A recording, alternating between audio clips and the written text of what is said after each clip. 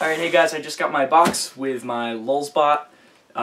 It's got the 0.5mm nozzle on it, so it prints a little faster, and it just came in the mail, so I'm going to take it apart. Or unbox it, I guess.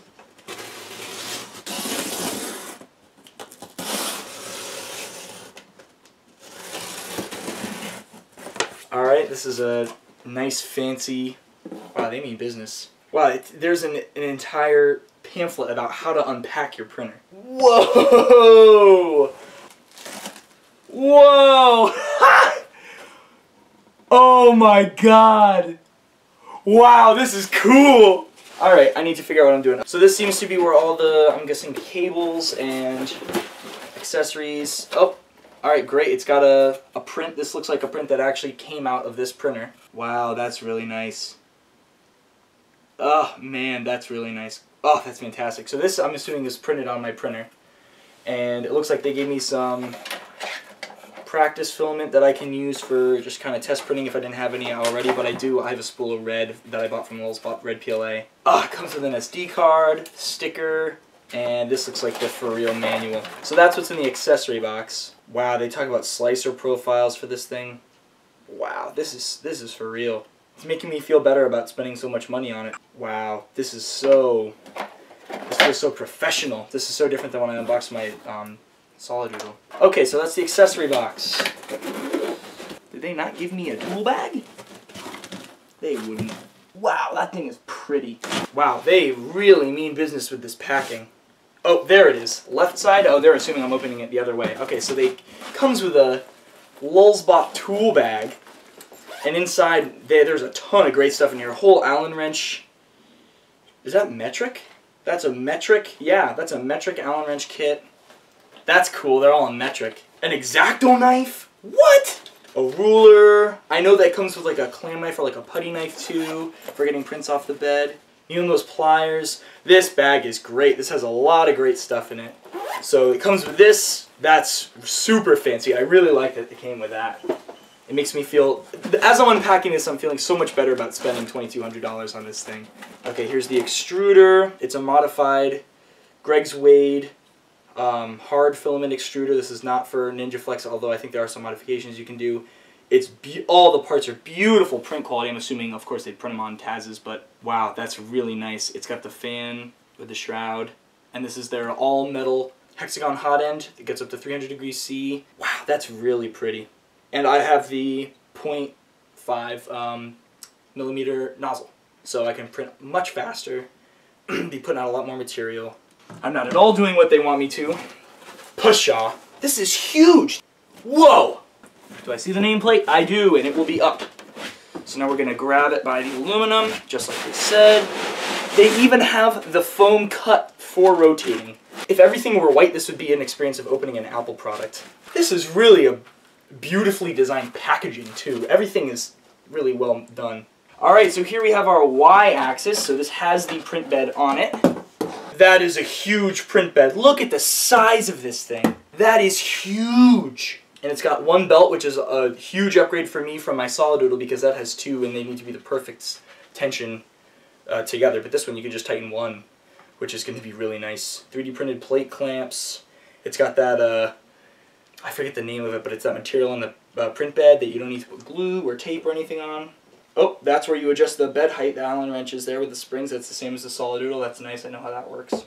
I'm going to pick this up. If you could just move the box out from underneath, just pull it your way as long as there's nothing in the way. Ready? That's got some weight to it. It's not horribly heavy, but... Alrighty. So this thing, just still in the packaging, is beautiful. It's huge. This is a huge machine. Remove the red protective packing clips from the Z... That's what they... These 3D printed things, Andrew, are packing clips. These are packing clips. What? And see how they like come apart and snap like this? These are for packing exclusively. Oh, weird. Isn't that wild? Look at that. They designed this whole like fit together bracket just for packing.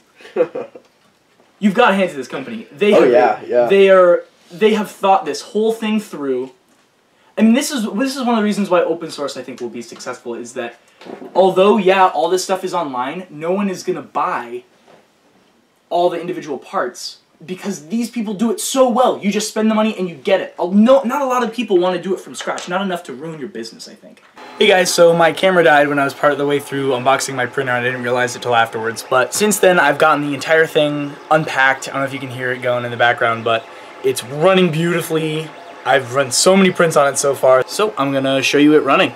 So this is my Lulzbot Taz 5 running right now. I'm printing a phone stand for my mom in white ABS. It's Gizmo Dorks 3mm white ABS. This is a Mars rover that I printed, the Curiosity rover.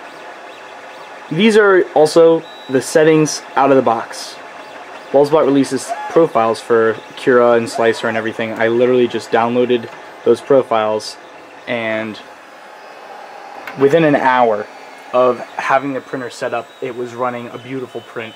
So I actually had some problems printing this part earlier with this ABS. I was getting some splitting along the edge and some peeling up, especially on this corner back here. This was lifting. But what I did was I turned off the fan. So now you can see it's at 1% up here. And turning off the fan helped so tremendously. I was getting all kinds of delamination issues, and then I turned off the fan. It was great. I'm not getting peeling up off the bed anymore. I also added a brim. And a brim helped a ton. I used 10mm. For essentially all the ABS parts that I print, I use a brim now just to be safe. And I haven't had a problem since. It's been printing beautifully. I've printed, this is a Prince Rupert's Cube that I modeled and printed out in PLA. It came out beautifully. Nut and bolt came out really nice as well. These are all just the settings out of the box except for the little bit of ABS. This is the test print that they gave me that I showed you earlier. And then I tried to print the same file right afterwards with a practice filament, but I didn't have enough to finish. So I just printed what I had. But yeah, this printer has been nothing but easy. I put it in my slicer profile. It takes me 30 seconds to slice. No, it takes like 4 seconds to slice. It takes me 30 seconds to get it on the SD card. Then I pop it in here on the side. And you can change all kinds of things mid-print. You can pause the print from the LCD. It tells you how long it's been running and a bar. I wish that it would tell me how long the estimate was on this thing. It tells me in the slicer, but the slicer's always wrong with the estimate. So I kind of just wait for it to go for a little bit. You can see it's about an hour at this point. So I guess maybe this would take 5 hours, maybe 5.5 would be my guess. So I just kind of guessed at that point. That's how I figure out how long a print will take. But I've had no problems with the clog extruder, no mechanical issues. It really just works out of the box. Prints stick to this surface very, very well. I've been using a little bit of purple glue to get it to stay. Elmer's washable purple disappearing glue, and that works wonderfully. I use that with my old solid doodle here, and that worked great for getting parts to stick, no problem. But if you are in the market for a 3D printer and you have a fairly high budget, this thing was $2,200, I think. If you have the money for it, this thing is unparalleled, one of the best printers I think that is out there. It comes with all kinds of, this is a decaled bag. I mean, they really bust out all the stops for all the tools they give you. I definitely suggest buying this printer. It is wonderful.